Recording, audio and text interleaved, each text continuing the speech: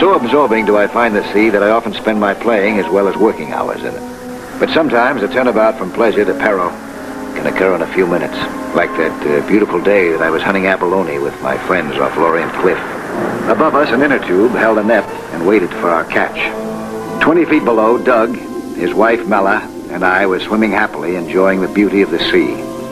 I was leading the way as we hunted along the submerged face of the cliff. We had no way of knowing that within minutes, we would be the ones who were hunted by the world's most savage monster, the killer whale.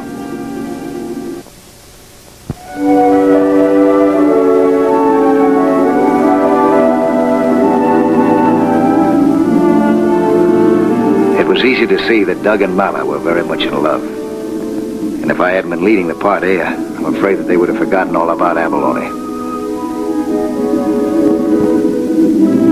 I was enjoying the search very much. There, I spotted a couple of big ones. I called Doug and Mallett to pry off the shells and would have looked for more. But a glance at my underwater watch told me that we had only a few minutes of air left.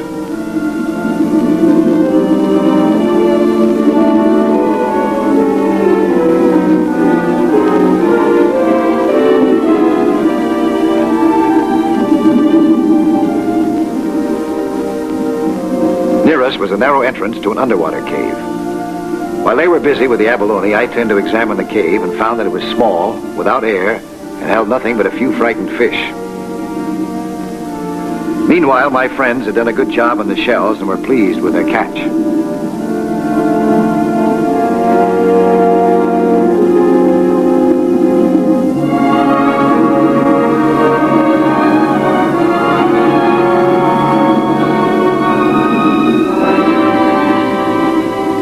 I gave a signal, and we surfaced to the net.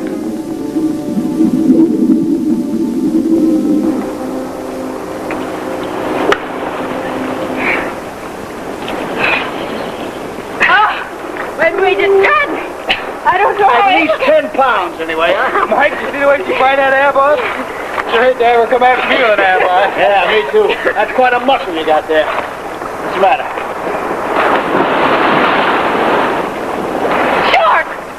That's no shark, that's a killer whale.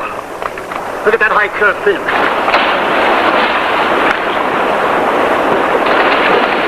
Oh, Doug! Don't move. Can't see us, but they can feel vibrations.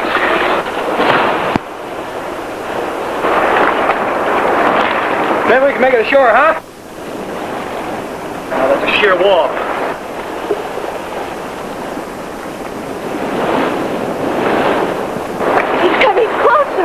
Maybe he won't attack. Maybe he will. You never know. That cave I was just in down below. He's too big to get in after us. We only have 6 or 7 minutes to take our chance. Come on now. Feet first. Don't splash.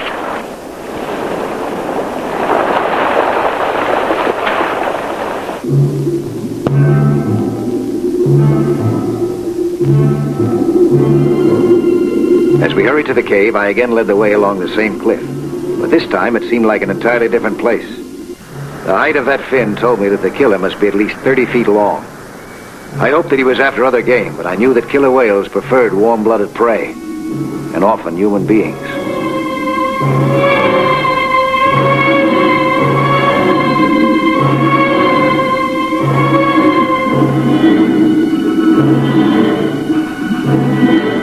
As I motioned Doug and Mella into the cave, I was still hoping that the whale hadn't noticed us. But he had. He was coming at us like a giant torpedo. Fortunately, I'd figured right. The cave opening was too small for it. But we had just slipped out of his reach, temporarily. I wondered how long the whale would wait outside for us. I knew that in all the ocean there is nothing faster, more cunning, or more savage than these killers. But they often even capsize boats. Would this one find a way to get us?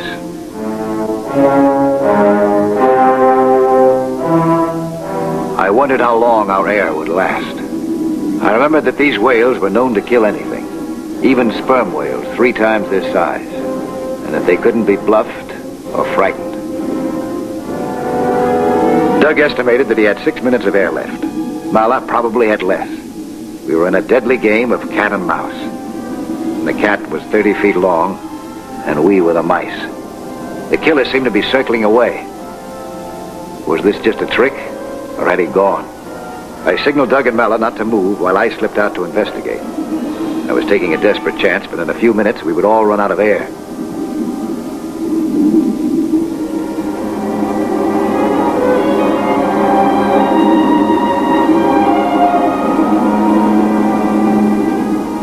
I decided to swim cautiously around a slight bend in the cliff before surfacing for a look. It was then that Doug made a fatal mistake.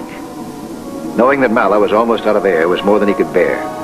He disregarded my instructions and left the cave. I supposed that he'd hoped to swim to the boat and bring back another diving load.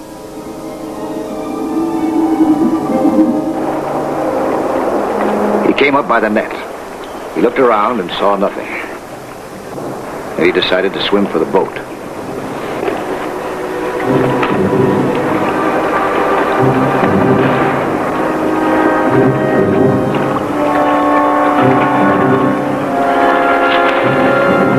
When he saw the whale, it was too late.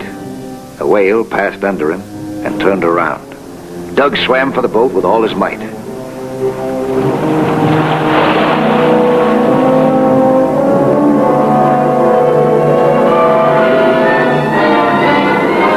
But it was hopeless. The killer took him in one gulp. Meanwhile, I swam back to the cave. I hadn't seen the whale or Doug.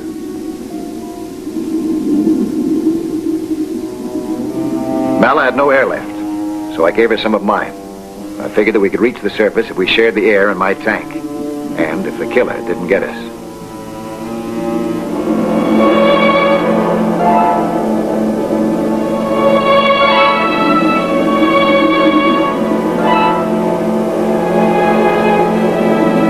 We moved up as quietly as we could, passing the mouthpiece back and forth. Then I saw something which told me that we would probably be safe. Porpoises, one of the favorite victims of the killer whale.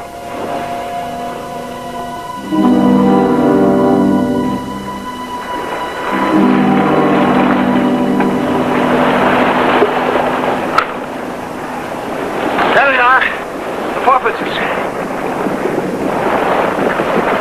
But the killer. That's what I mean. There he goes. He's after them now. He saved our life.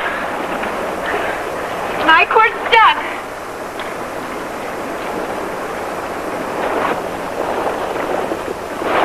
Must be on the boat.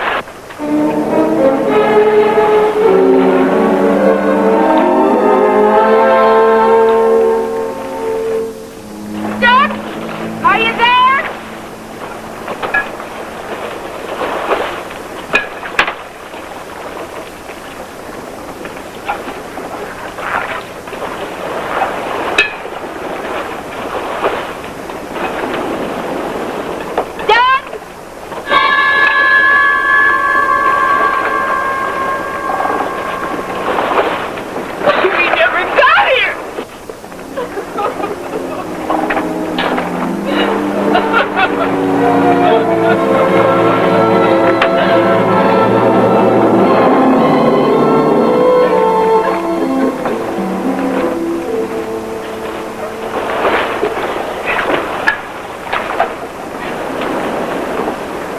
W8421 of the Coast Guard. W8421 of the Coast Guard. Come in, Coast Guard. Go ahead, WA4210. A killer whale has just attacked this boat. A crew of 3 skin divers in the Lorient Cliff. Last seen, the killer whale was heading northwest. One man probably killed by the animal.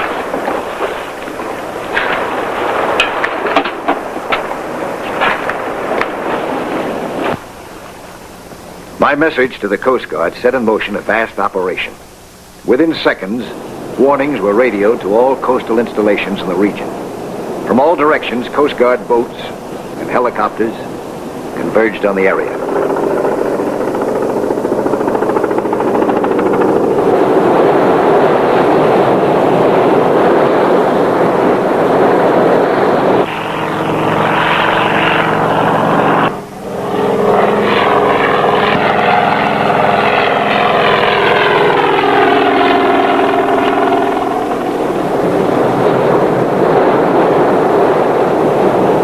every search device was used. Thousands of unsuspecting bathers had to be warned, and countless small craft at sea. One small boat had already been attacked, with one man overboard and missing. Let her cry, it'll help. In 50 years at sea, I've seen killer whale a dozen times close up. They're vicious. They ought to be destroyed, every last one of them. And with this one prowling the coast, no skin diver or small boat is going to be safe. In the last 7 years, I was mate to Bob McKay on his motor schooner. That was the days when shark liver brought a good price. Basking shark. Some of them 40-footers. More than once we'd almost had our shark boated when the carcass be torn away by one of them killers.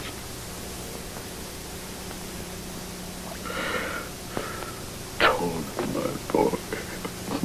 My son.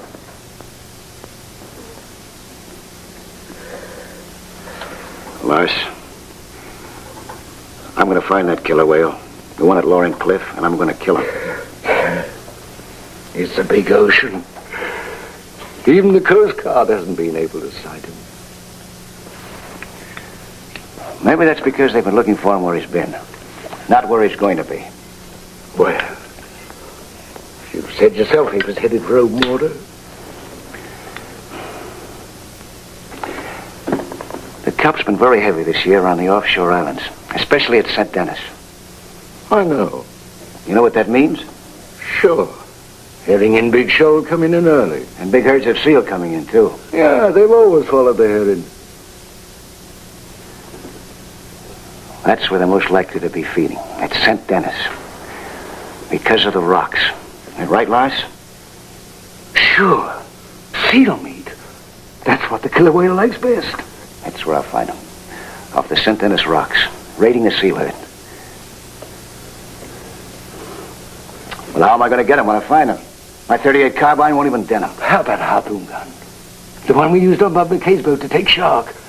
You got one? I'll get it. Bob McKay still has it down at Fort Clement. He lives with his son down there. Wait. I'll get the one. Lars, I'm going with you. Wait a minute now. Wait. Sit down, Lars. This is no job for you. Oh, I know. Now you, Mala. I'm going to go over and get a harpoon gun at Bob McKay's right now. By tomorrow morning, I'll be on my way to St. Denis Island. Mike, I'm going with you tomorrow. No, Mala.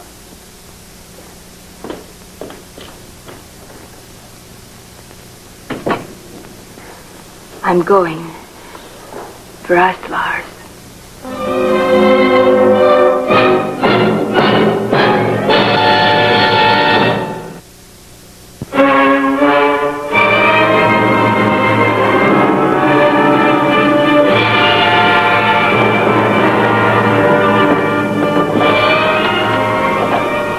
At 7 o'clock the next morning, we were almost ready to shove off for St. Denis Island.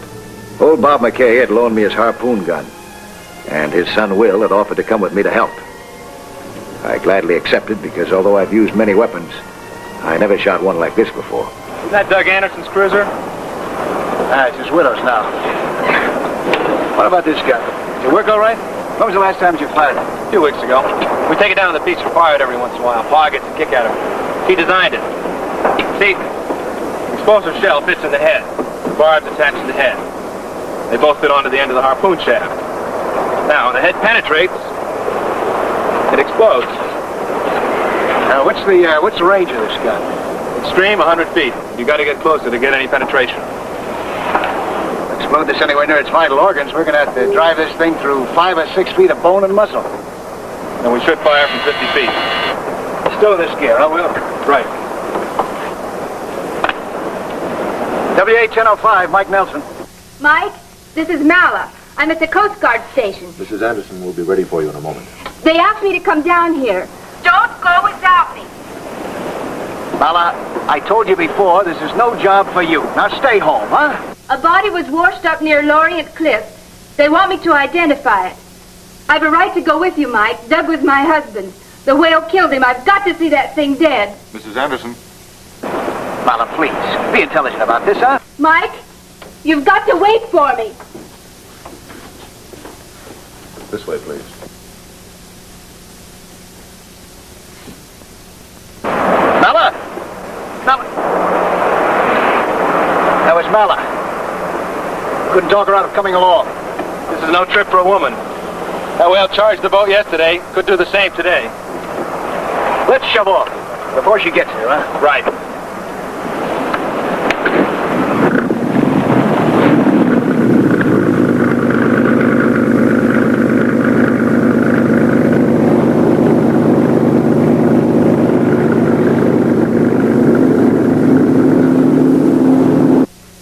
Mrs. Anderson. No, not Doug. Well, I'm sorry to have to put you through this.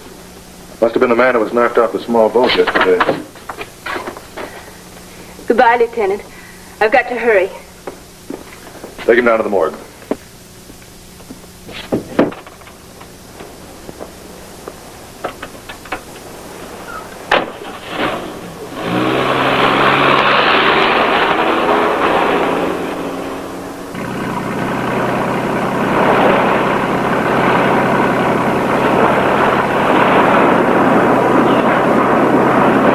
Dennis Island. We'll approach it from the north.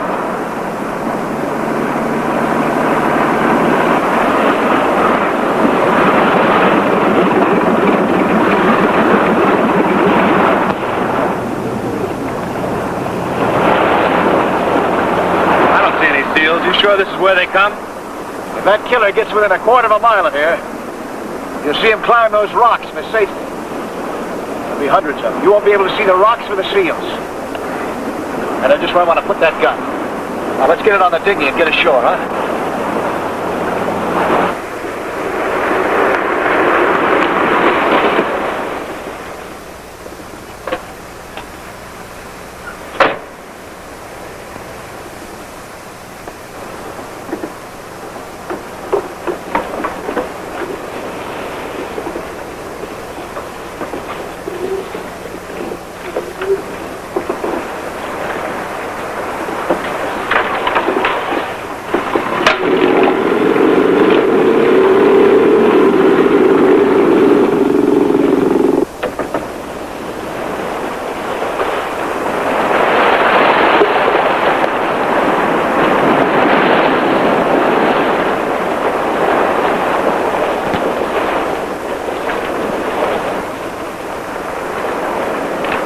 That's where they'll be coming up, right down there.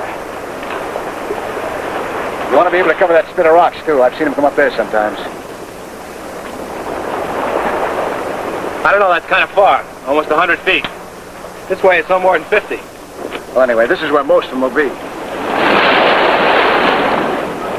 This is where the killer will be, too, sooner or later. Because he'll try to slaughter them all. There. Something heading in this way, coming fast. Take a look. Over this way, look. About 250 yards out. You see him? Seals, hundreds of them. Yeah, and you're just looking at the middle of the parade. Look over here. They're the leaders. Boy, they're sure in a hurry to get out of the water. Yeah, they're scared. The killer whale?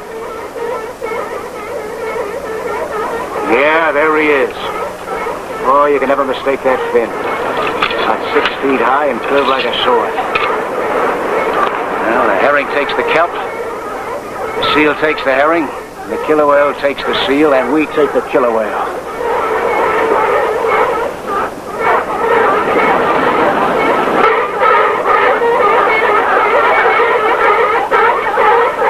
Just listen to them. Boy, they sure are scared. Yeah. They know the killer's out there. That one's sure acting kind of strange.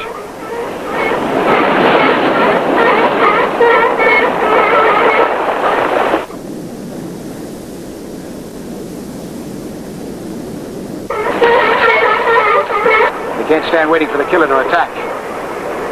And that's what he's going to do. Just watch, right out there. There he goes. Psychological warfare. Boy, look at them panic. Fear drives him right off the rocks and into his jaws. He's Coming in closer now. You're gonna wait till you get a shot broadside, aren't you? Yeah. Good. To fin that high out of the water, you ought to place that harpoon about 3 feet below the waterline, don't you think? Yep. Oh, he sure is coming in all right.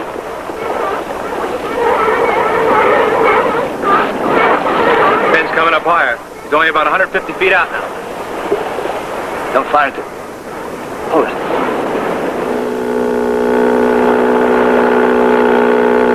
That's Mal, isn't it? Mal!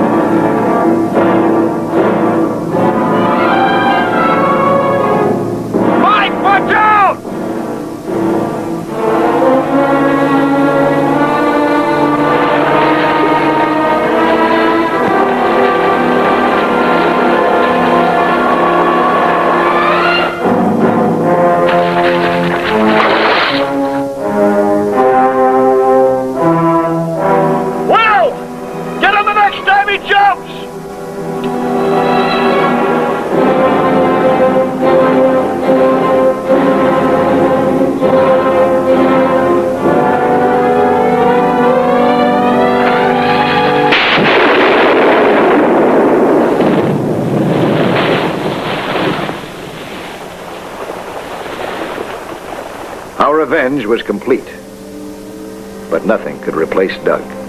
The sea had taught us another of its costly lessons.